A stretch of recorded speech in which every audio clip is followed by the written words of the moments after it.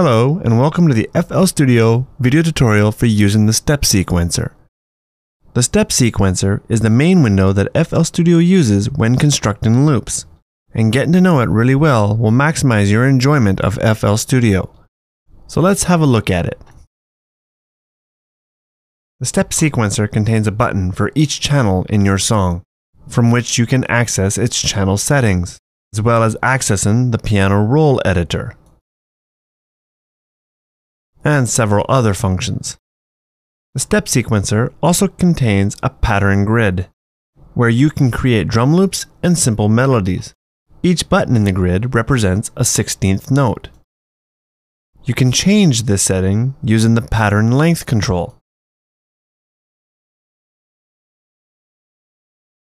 You can also change the global value and the beat length from the project's general settings window. Click the Project tab, like so. Left-clicking on a button in the grid turns it on. Right-clicking will turn it off. You can also set the button's note or pitch using the keyboard edit view, which can be shown or hidden using the keyboard edit button.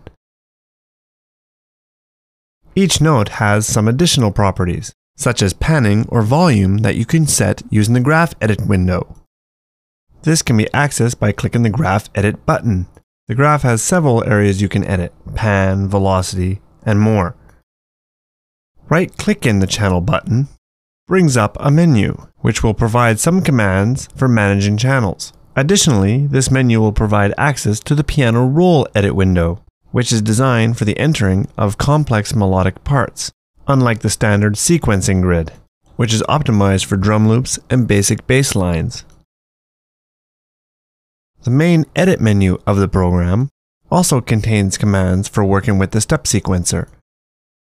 And to continue our tour of the step sequencer window, you can use the channel's panning wheel for each channel to set that channel's panning, and the channel's volume wheel to set the channel's volume. The channel selector LED will indicate which channel is selected, which is useful for when you're performing cut, copy, and paste commands from the edit window. The mute switch will allow you to mute the channel, and you can quickly solo the channel by right-clicking on the LED and selecting solo. You'll notice now that the other LEDs are grayed out. The swing slider allows you to add swing to the notes you write in the step sequencer. Move it to the right to add more swing, and move it to the left to reduce swing. One other important tool to notice when using the step sequencer is the channel display filter, which allows the user to set the groups of channels that will show in the step sequencer. You can display all channels as here, or select unassorted to display only the unassigned channels. Well, that's about it. We hope you have enjoyed this tutorial, and that you now have a good feel for using the step sequencer in FL Studio. Of course, there isn't time in a short video to cover all the possible options. FL Studio comes with excellent online documentation, which you can use alongside this tutorial to answer more detailed questions as your knowledge of the program increases.